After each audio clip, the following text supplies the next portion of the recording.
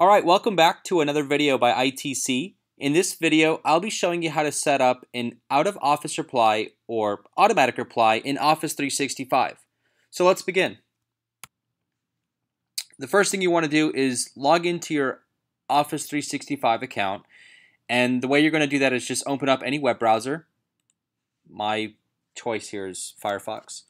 And I'm going to type in my domain name, email.itcaustin.com. Now, our Office 365 is hosted with GoDaddy, so that's why I'm landing on this page here.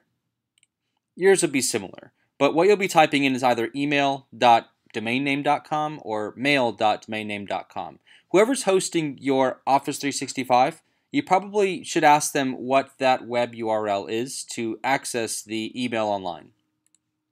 So I'm going to get logged in here, and once you get logged in, I'll show you the landing screen. So we just type my password in, and you'll land here. So this is your Office 365 dashboard. It's called Home, and you can access anything from administration settings to anybody within your organization, and we're going to focus on Mail here.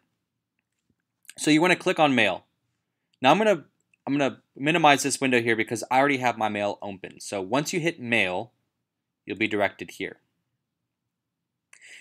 Now, looking at the screen, the only thing you want to do next is hit this cog icon to the top right, this little gear, and then select Automatic Replies. Once this is finished loading and you see Automatic Replies, click on Send Automatic Replies to activate the actual reply, and then you can have it set to start on a specific date and time and then end on a specific date and time. So I'm just going to say, you know what, I want it to start, we'll have it start on today, and we'll have it finished on the 1st of July. And I want it to stop sending automatic replies at 1 o'clock. And I'm just going to type my message in.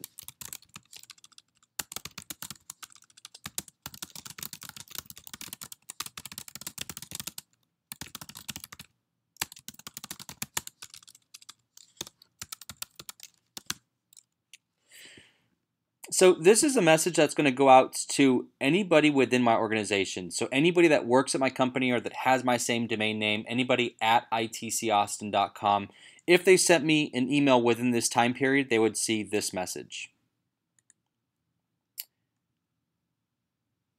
Anybody outside of my organization, I can activate that here.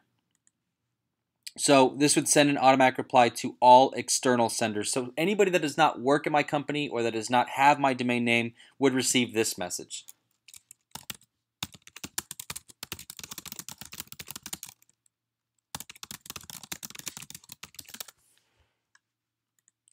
And this can be different from this top message here. So anybody in my company will receive this. Anybody outside of my company will receive this.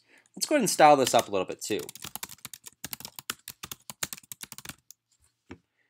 And I can just customize this however I want.